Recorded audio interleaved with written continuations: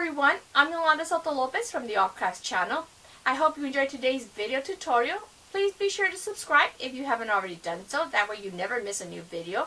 If you see anything you like, be sure to hit that like button, put any comments below, and let's get the party started. To begin our hat, I'm using a J hook, which is a size 10. It's 6 millimeters, and I'm using a medium weight yarn.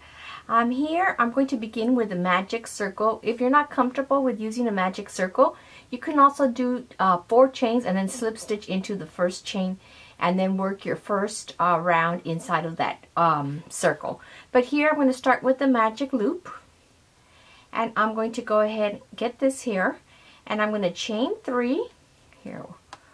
1, 2, 3, and this is going to count as my first double crochet here. But now here I'm going to do 8 more double crochets. So here's 1,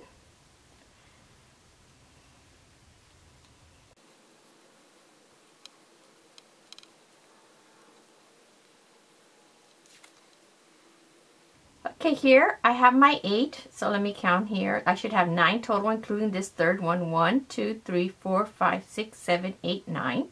I'm going to pull this shut, my circle, nice and tight, and then I'm going to go ahead and slip stitch into that third chain. Here's 1, 2, 3, just right there.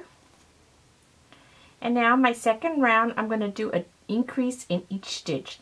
So here I'm going to chain 3, 1, 2, 3, and in that same stitch, let me see if I can get a little closer. You can see what I'm doing better. In that same stitch there, I'm going to do a double crochet. So I'm going to be doing a double crochet increase in every stitch, and I shall have 18 stitches here. So here, the next stitch, I'm going to do 2 double crochets. Okay, I finished my last increase, so here I should have 18, including this third chains here. So I'm going to 1, 2, 3. I'm going to slip stitch into that third chain, and now here I'm going to go up and I'm going to chain 3. 1, 2, 3. So here in this round we're going to do increases in every stitch, including this third chain, but we're going to be working alternating between front post double crochet and back post double crochet. So here, after I do this here, I'm going to yarn over and I'm going to go in here and I'm going to do a double crochet 1 and 2 in the front post, just like this. Okay, so now we'll have that chain 3 and the double crochet. Oops, I split the yarn. Let me do that again because I don't like the way that looks. So here I done my chain 3 to go up, and then I'm going to yarn over in the front post here, my third chain. I'm going to do 2 double crochets in the front post, 2 front post double crochets. And now in my next stitch I'm going to do 2 stitches as well, another increase, but I'm going to go in the back post. So here I'm going to yarn over, I'm going to come through the back. You could see here that it's coming there through the back. I'm going to pull out my yarn, and then I'm going to finish my double crochet just the same, but it's coming from behind. It's a back post. So now here I'm going to be alternating. So now the next one will be 2 double crochets in the front post. So here's my next stitch here, 2 double crochets and in the front post, and then the next one would be 2 double crochets in the back post. So go ahead and do that all the way around. Okay, here I'm coming to my last increase for the back post. Okay, and now here I'm going to slip stitch into that third chain to go up. Remember that third chain counts as a double crochet. So here they're going front, back, front, back, front, back, alternating all the way around. So now here for my next round, I'm going to go ahead and I'm going to chain 3, 1, 2, 3. And now here I'm going to do an increase in the second stitch of my front post. So here I'm just going to do a front post in the front post in the first front post double crochet. So I'm doing a front post double crochet, and then in this one here I'm going to do an increase. So now I have 3 front post double crochet, 3 back post double crochet all the way around. So here I'm going to do an increase. So this second stitch will have 2 front post double crochet. Okay, so now here I have 3 front posts here, and this is kind of included. So now in this one, in my back post, I'm going to go back post in the first stitch, 1 back post in the back post, and then in the next back post I'm going to do an increase. So here I'll have 2 back post double crochet in that one. So we're just increasing by 1 more stitch in each little cluster on this round.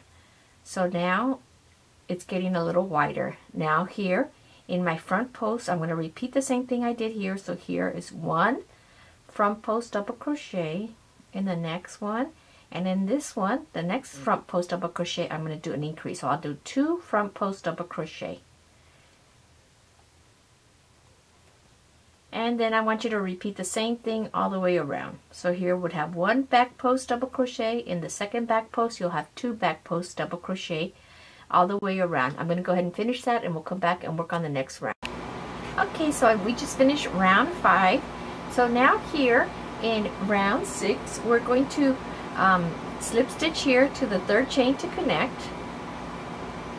And now here I'm going to go ahead and chain 3 to go up. 1, 2, 3. And now here in my first 2 stitches, I'm going to do, if it's a front post, then I do a front post, and then if it's a back post, I do a back post, but on the 3rd one I do an increase. So here I'm going to do 1 front post double crochet in each of the first 2 stitches here. 1, and then 2, and then on the second stitch of this 3 set, I'm going to do an increase. So I'll have 4, because I want to get to 4 stitches in every one of my little clusters here. So here now I have 4 front post, and then now here I want to increase these 3 back posts to 4 back posts double crochet. So here the first 2 I'm going to do 1 back post double crochet. So here's 1, get some more yarn, and then the second one 2. Sorry guys, I think the air conditioner just kicked in. And then in the 3rd one, the last one here, I'm going to do 2 back posts. I'm going to do an increase. So we're bringing our stitch count from 3 sets to 4. So now you see that it's starting to get bigger, that little stitch. I don't know if you can really tell here because it's not 3D. So now here once again, front post in the first 2, 1, and then 2, and then here you do an increase. I'm going to repeat that all the way around. Okay, so I just finished my row. I'm sorry, I apologize. This is row 5. I think I said it was row 6. So now we're going to start row 6. So here in the 3rd chain, 1, 2, 3, we're going to slip stitch. Okay, so now here you can see that each of our little groupings here of our front post and back post have 4 stitches. So here's 1, 2, 3, 4 for the front, and then 4 in the back, 4 in the front, 4 in the back, and all the way around. So here we're going to start our first switch of the basket weave, because we want to make that, remember, that kind of crisscross. So here for row number 6, we're going to do our first little switcheroo here. So what we're going to do here, I'm going to chain 3 to go up. 1, 2, 3, and now here in this row 6, wherever you see a front post double crochet, we're going to reverse it. We're going to work a back post double crochet in the front post and a front post in the back, because we want to kind of twist that little, make that little basket weave look. So here I'm going to yarn over. I'm going to go through the back, because if this is a front post on row 6, I'm going to do the opposite. So here I'm going to go ahead and do a back post double crochet, and there's no increases. So now here on my next one, same thing, back post double crochet. So now you're going to see that little line right there. And then the 3rd one, the same thing. 1, 2, and then this is the 4th one, 4. So now you can see here, let me finish this. I'm going to show you. You can see that these were front posts, and now I turn them into back. Now these back ones, I'm going to do the opposite. I'm going to do those to the front. So you're just going to do the opposite. If you find a back post, you work it to the front. If you find a front post, then you work it in the back. So here, these back posts, I'm going to yarn over and come in through the front this time. And I'm going to repeat that all the way around. So my back post, I'm going to work to the front. My front, I'm going to work to the back, all the way around. Okay, just like this. Okay, so now you can see that it's going to start changing now. So see. Okay, now I wanted to put this on the table so you could see that it's not flat. It's so don't get worried if it's a little bit wavy because it's starting to get bigger. So now here for 3 rounds, so for round 7 to 9, I'm going to go ahead and slip stitch into that 3rd chain. And then I'm going to chain 3 to go up. 1, 2, 3. So now for 3 rounds, if you find like a stitch, if the stitch is a back post, you're going to work a back post. If it's a front post, you work a front post. So basically you're going to be following what it is you have here. So here there's no increases either. So here these are all in the back. So I know that here I'm going to continue working these in the back for the next 4 stitches, and then the next 4 stitches after that are for the front. So we're just going to keep following that pattern. So here, if it's a back post, you do the back post. If it's the front, you do the front. And so here, let me just show you that. So you're going to do this for 3 rounds, okay? When you get to the end, you chain in the 3rd chain, and then slip stitch to the chain, the 3rd chain, and then chain your 3 to go up. So now these are here in the front. So these will be worked in the front post. So we're following the same, doing the same thing that we did here. If it's a front post, it goes in the front. If it's a back, you do the back. I hope you understand what I'm trying to say here. So here then, if I'm coming now to the back post, so then these would all be done in back post, then these in the front and all the way around. I'm going to work 3 rounds like this, and then we'll come back and work on the 4th one, the 4th round together. So now here, okay, I did my 3 rounds, and I tried it on, but I think it's coming out a little big. So the J-hook might have been a little big. This is probably going to be perfect for man size, so I'm going to put the disclaimer at the beginning so that you might try a bigger one. After I finish, I'll check it out. So here, I did my 3 rounds. So here, I'm going to go ahead and slip stitch into the 3rd chain.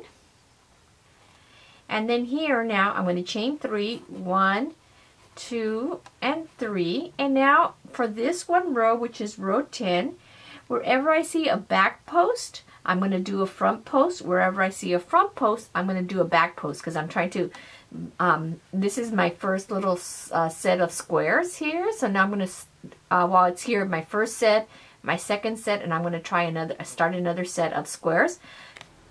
I finished my last round, so I'm going to go ahead and cut my yarn. I can fasten this off, and now all I need to do is sew in my tail. You can try on your hat now. You can see the basket weave on here. And if it's if you want it a little bit longer, you can add another set, repeat the 4 rows once again. But here you can see the different the basket weave pattern. Let me show you what it looks like on the mannequin.